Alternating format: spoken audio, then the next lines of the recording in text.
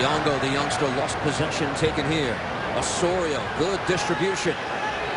Dominic Oduro gets on this, keeps the cross low, and what a finish in front! Jermain Defoe, my goodness, and it's a tie game. That was exquisite.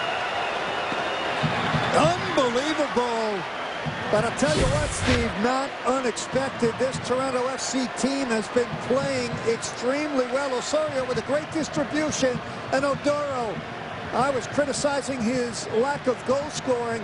That's a perfect ball, and what a finish. Jermain Defoe. Olave is right there, but that's world class. He roofs that ball. Absolutely no chance for Luis Robles. You can't say that they didn't deserve that goal.